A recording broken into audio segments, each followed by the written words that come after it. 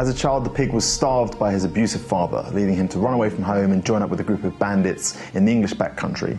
After proving himself, the pig quickly rose to lead his band of brigands, claiming the finest spoils of each raid for his own. He soon took to overeating, becoming morbidly overweight and using this sort of newfound size to intimidate his enemies. Despite his checkered past, the wolf eventually managed to secure the pig a dukedom, after which he became the wolf's personal enforcer on the battlefield. And although the two often work as a team, the pig actually fears the wolf just as much as he did his own father. For obvious reasons, the princess is very different from the pig. She is someone who comes from privilege. Unlike the sultana, the princess comes from a position where she feels she has something to prove on the battlefield. Her drive makes her just as fearless and proud a military leader as any male commander or heir to the throne. The pig interacts with you less frequently than other AI lords. When he taunts the player, the pig often does so while eating, something that isn't helped much by his poor grasp of the English language. As a result, you probably won't mistake him for the smartest opponent on the battlefield, but underestimating him is likely to prove fatal. The pig's castle is a hallmark of traditional Crusader design, built using the most balanced tower types. He likes to man these towers with crossbowmen, meaning the core of your attacking forces must be heavily armoured. In terms of castle layout, the pig likes to build thick walls, giving his crossbowmen plenty of room to move in about in squads and retreat to inner walls if necessary. The pig also likes to build the occasional thin curtain wall as a trap, sort of fooling the player into attacking an otherwise very heavily fortified part of his castle. So if you see a thin curtain wall, don't immediately assume this is a weak point. Instead, assume the pig will rush his defensive troops to that point and sort of create a killing zone should you break through.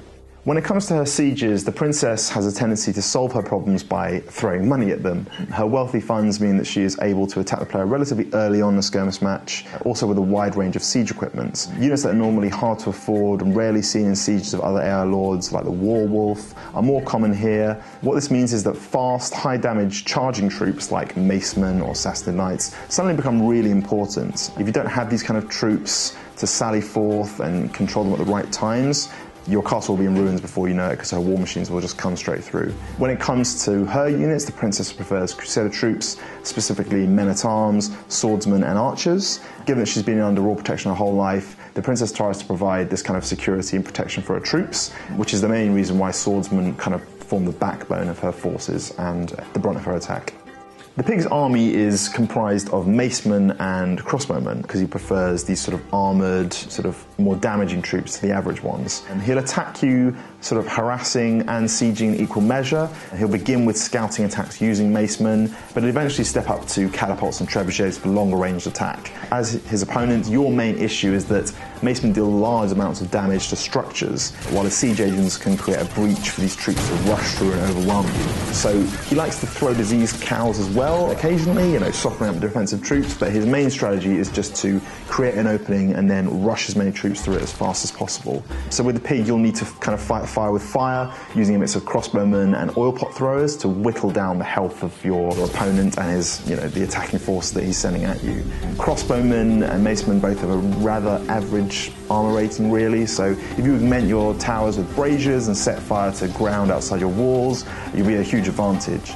Her mix of units lends the princess a rather unique, versatile playstyle, as she manages to combine the speed of men-at-arms with the strength of Crusader swordsmen, backed up by archers. So usually, an army comprised of swordsmen has difficulty attacking when the opposing player takes advantage of slow movement speed, using things like fire or castle traps to sort of stop them and deal as much damage as possible while they can't move out of the way.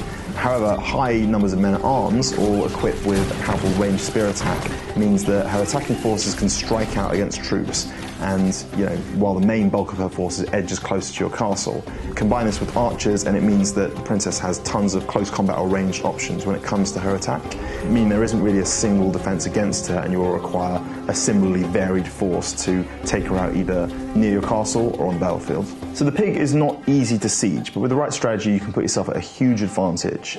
You want to use quick-firing siege equipment like catapults, and you want to kind of stay away from ballista and trebuchets if you can, and if you do use them you need to protect them heavily. Macemen are very good at just running up and destroying these things before they even got a chance to shoot. So you want to use this equipment to remove crossbowmen on the walls, using the game's physics to your advantage. I would stay away from horse archers just because their low armor means they're quite vulnerable to that crossbow bolts, so the pig can stop them in their tracks quite easily. Once you get inside the wall, basically fire is your friend. Pig likes to group his units up in specific parts of his castle, meaning that clouds of disease won't work too effectively. You want to set fire to a few buildings, get him in a bit of a panic, and resist temptation to just rush up into his keep straight away without taking the people on his walls, because you need all the health you can muster to defeat the pig, and if you're being shot from all angles, it's not going to happen.